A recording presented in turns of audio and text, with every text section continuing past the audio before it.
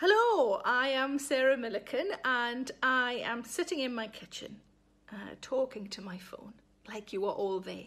It's so weird. I'm not very good at these things. But I feel like you're all there, aren't you? You're the audience and I just can't hear you.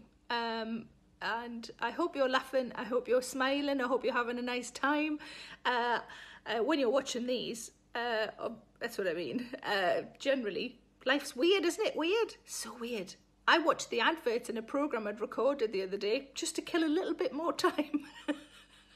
I hope you're all smiling. If you're not smiling, let's see if we can remedy that. That's what I'm for. I am the dedicated clown of the hour. We are currently on episode 19. I can't believe we've done this many together. This is great. I mean, there's going to be a lot more because we're still only on page 53. Shitloads to go, don't worry, kids. For the people who are saying, why can't you do 45 pages in every episode? Because then there would hardly be any episodes and we'd already be finished and bored at 3 p.m. every day. Who would we eat our biscuits with if not Sarah Millican? I just wanted to point out as well that I am wearing a bra for all of these. You can't see because they're lower than here. I mean, they're lower than the next level down as well, but I'll just give you a tiny flash. Look, bra. You're welcome. Let me know, women, let me know how often you're wearing a bra in the comments below. I'd like to know if I'm on target or if I really should be just taking it off after every single record and just chucking it on the floor. So we are on episode 19 and we're still in the middle of the chapter, Good Things That Happened at School. This is the one titled, I Was Crap at Heads. In Mrs. Chilly's class, in the first year at junior school, everything was taught through the medium of art. She was nice and creative and a little bit weird. She came in one day wearing sunglasses because she tried to bleach her eyelashes, and it had gone a bit wrong. She once set us a task of making puppets for a puppet show. The short kids were to be the puppeteers, but everyone got a chance to make a papier-mâché, how you'd say it in Geordie, paper-mâché, puppet that might be chosen to be in the Frog Prince. All the boys set about making the prince, all the girls, me included, the princess.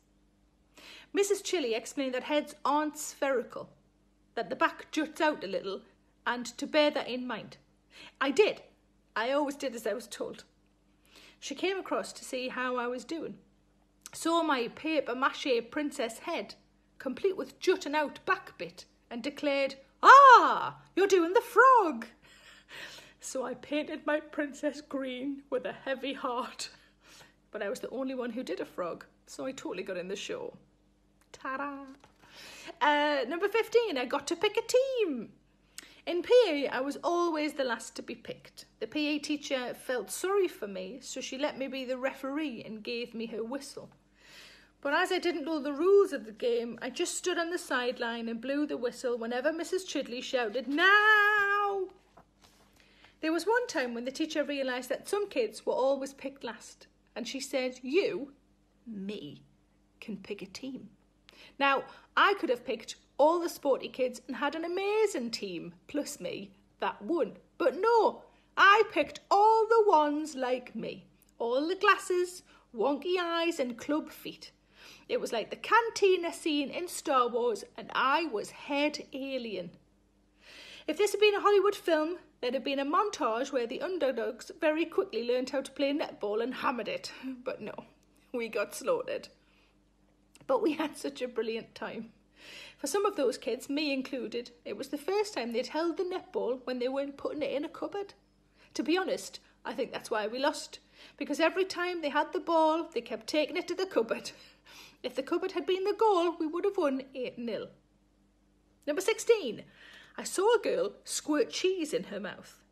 Once, on a school trip, we were told to take sandwiches. Whether my friend Gabrielle's parents were busy or lazy, I have no idea. But we were all jealous when she unpacked her lunch to reveal 2 slices of white bread and a full tube of Primula cheese. I don't even like cheese. Which she proceeded to squirt directly into her mouth. I remember thinking, I bet this is what being an adult is like. Number 17. I was popular for the duration of a Kylie Minogue song. Another school trip was to Otterburn Hall, Northumberland's ultimate country house attraction, which was an odd choice for a school trip. We were there 4 or 5 days. I had packed 2 spare outfits in case I fell in the man-made lake. I didn't see it once, let alone fall in twice. These days, kids would probably go to Disneyland Paris, Paris's ultimate theme park attraction. But we got Otterburn Hall, the sort of place I'd look at now in case they did big Sunday dinners, but wouldn't give a general shit about the antiques and history. Ooh, it looks like they do big Yorkshires. Forgive me in this bit if I often get this school trip and the one to Calais mixed up. Calais was barely French and a spider ran up a girl's leg. Otterburn was rope bridges and a disco. The disco was on the first night and we were urged to bring any mixtapes. If you don't know what a mixtape is, I have no time for you. We urged to bring in any mixtapes we had so Mrs. Chidley could play them for everyone to dance to. Well, this was very exciting. I wondered if my mixtape would be a way to get more friends. The disco was well underway when a song came on that I knew was on my tape. Kylie's Got to Be Certain. Everyone was dancing. It's a cracking tune and I could see people chatting to each other about what a great song it was.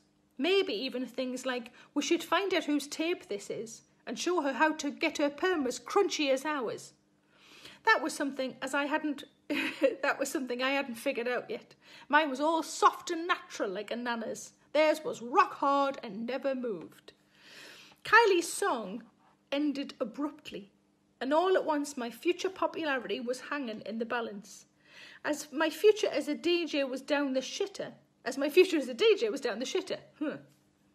In that moment, Mrs. Chidley pulled a face, a sort of, what happened there face. But the wondering didn't last long, as the loud metro radio jingle that denoted how I'd acquired the said Stock, Aiken and Waterman Classic rang out across the neo-Elizabethan listed building. God knows what the people making the giant Yorkshire puddings must have thought. But while it was loud, it was also a short jingle, and everyone's shoulders came back down, hopeful of another banging tune. This is where I realised my fatal flaw. Surely when Mrs. Chidley asked us to hand in any mixtapes for the disco, what she really meant was, have a think about what's on that personal mixtape you've made just for yourself that no one has ever listened to. And if you think it will help you get friends who can crisp your curls, hand it in. Straight after the success of Kylie and the wobble of the radio jingle came Al Jarreau's theme from Moonlighting. Please stop reading to Google this. You can pause this and Google it and have a listen. It's best described as a ballad for mams. I loved the programme and loved the theme music. Why wouldn't I have it on my private mixtape? I had to spend another 4 days there talking about that loser with the crappy love song on her mixtape. Luckily, Mrs. Chidley kept my secret safe. And that's the end of episode 19. I do hope you enjoyed it. Don't forget to let me know how often you're wearing a bra, women, in the comments below. I'd be very grateful to know if I'm on target or not. I'm generally wearing them most days. Is that bad? But I'm not washing my hair hardly at all. So, you know, balances out. Have a good rest of day. Take care of yourselves. Stay in the fucking house. Oh, there's too many fuckings now. And wash your fucking hands. Lots of love. Bye-bye. Hello, it's Sarah Millican here. Please make sure you subscribe to my channel to stay up to date with all of my latest videos. Don't forget to like, pop a comment below, and why not stick around to watch a few more? I'm sure those emails or those dishes can wait a bit longer.